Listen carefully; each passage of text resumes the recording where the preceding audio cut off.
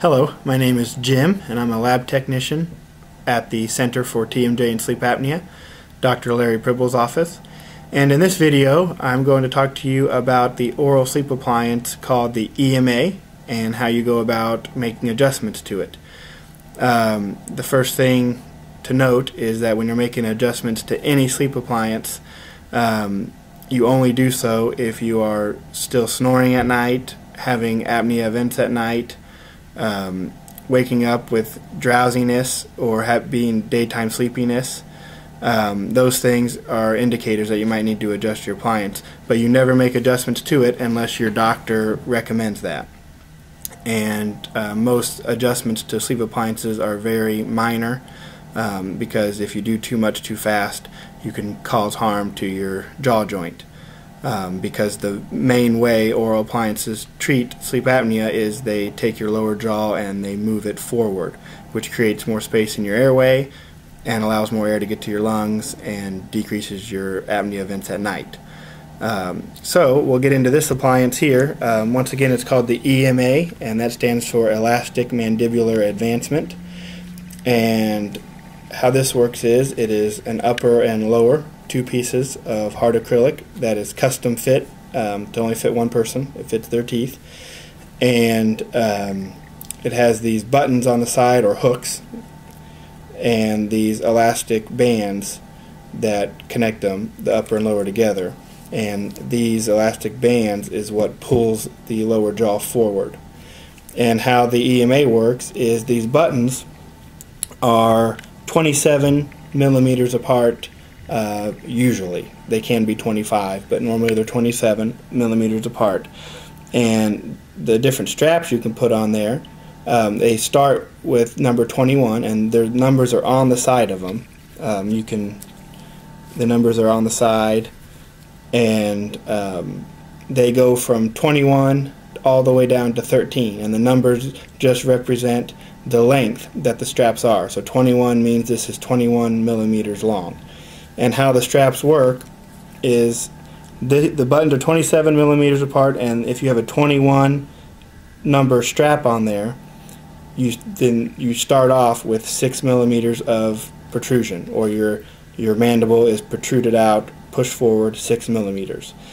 And if you go all the way down to 13, then you can max out at 14 millimeters of protrusion.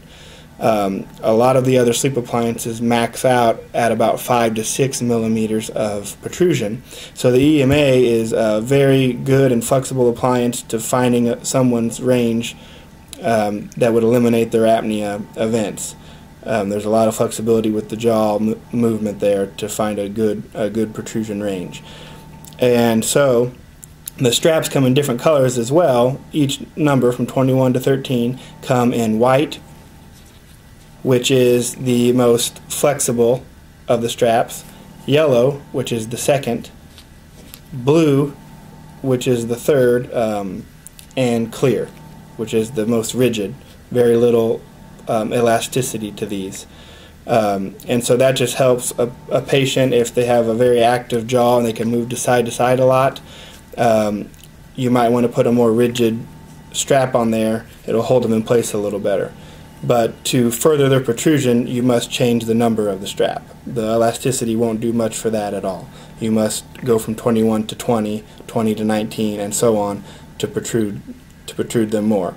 If you go from 21 to 20, you are just moving the jaw forward 1 millimeter. So each strap is 1 millimeter increments. And like we said, we'd like to adjust it in small increments. You never want to go from a 21 to a 17. Now that'd be too hard on the jaw. So you just go slow, and if you're still having symptoms, then you just keep changing the straps about every 3 weeks. So anyway, how to do this is the straps just pop right off the hook, like so, and that separates it. And so these, over time, these will begin to wear, they'll begin to rip in the middle, and they'll lose their elasticity, and then you know it's time to change. And so to put it back on, you just slide it over the front of the hook, push down, and you do the same to the lower.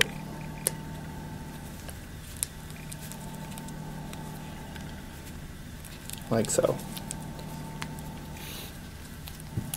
And if you have a patient that has an EMA appliance and they're going to get a sleep study done, it is important for the sleep technician to know that that patient will bring with them a protocol.